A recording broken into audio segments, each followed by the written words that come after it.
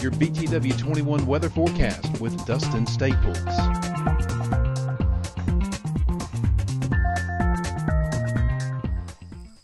Hi there, Martinsville, Hampton County. It's weatherman Dustin Staples coming to you here on this Monday afternoon.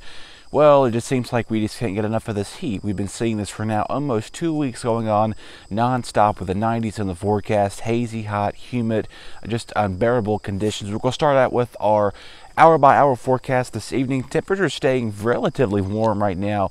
A mix of clouds or sun is pretty much the dominant thing for the rest of the night. Of course, the caution alert symbol is out there because it is really humid.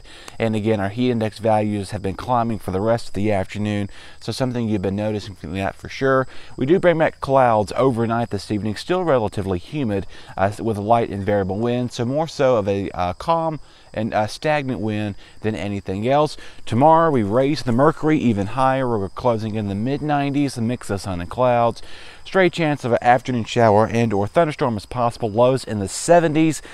So unfortunately, this hot, humid, muggy weather is going to continue to stick around for the rest of the week. And so that's where we're going to be cautioning you just to please be easy if you're going to be doing anything outdoors.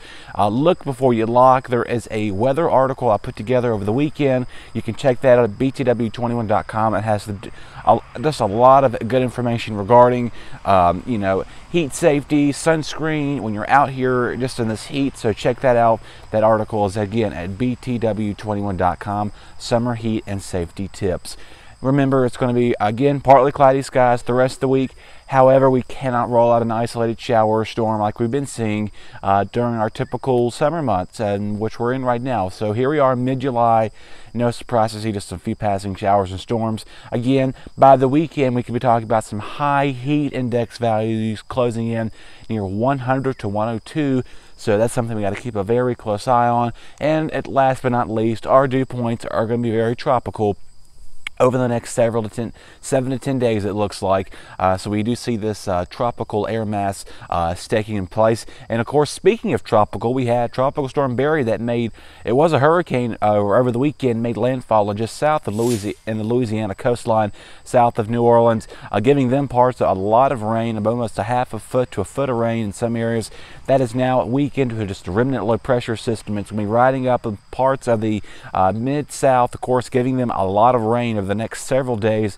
Forecasting showing between 2 and 5 inches for parts of Mississippi and Tennessee, and so even including Arkansas as well.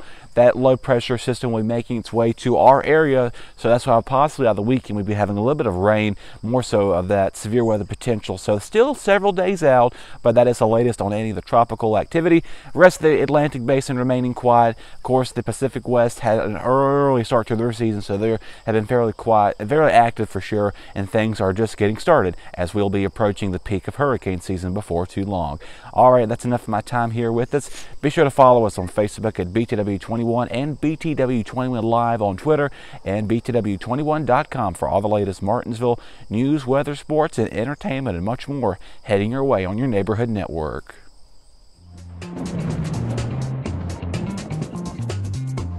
Your BTW 21 weather forecast with Dustin Staples.